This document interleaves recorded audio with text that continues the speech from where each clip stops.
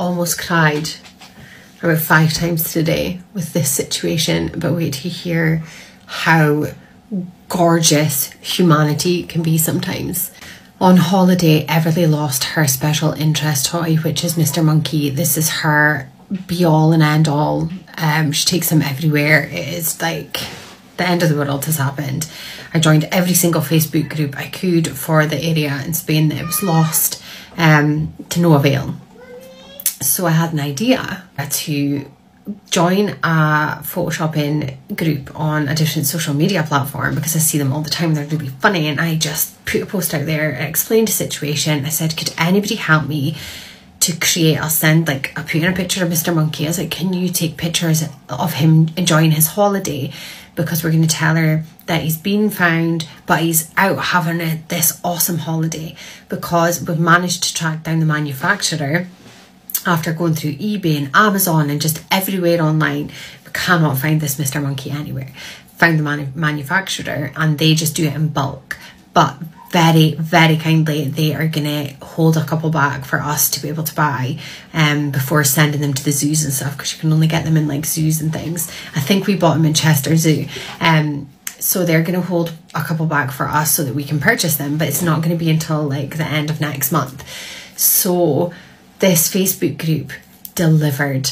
When I tell you they delivered, and my heart today has been bursting out my chest just with the kindness of people and how much it's going to mean to Everly. And when I tell you this little girl was up every night we've been home from holiday, she's woken up crying, screaming house down. Last night she got all the way through till 5 in the morning, and then just boom, screaming and crying, where's Mr. Monkey, where's Mr. Monkey?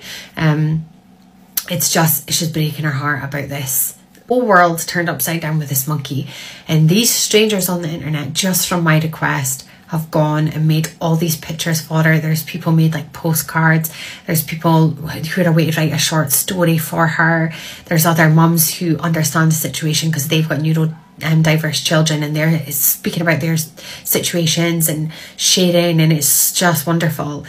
And then there was this one woman, and she's like, I saw your post in one of the Spanish Facebook groups because that's where I live. And she said, if he is found, I will go collect him for you wherever he is, and I will post him to your house. And I'm just like, this is people who don't know me. They don't know our situation. And wait, I'm going to put some pictures in here of Mr. Monkey on his adventure. And all these people coming together and just creating this little story just for my little girl that's sad about her monkey. And it's just so lovely to see people who just genuinely do nice things because they care, not because there's going to be any payoff for them or any reward. It's literally just because they know a little girl has broken her heart over her teddy. And it's the sweetest thing in the whole world. So I'm going to print out the pictures tomorrow and post them through the letterbox so that she thinks they've been sent by Mr. Monkey, like the little postcard one, and some photos of what he's doing. And there's enough pictures that I can do this over the couple of weeks until we can get a replacement.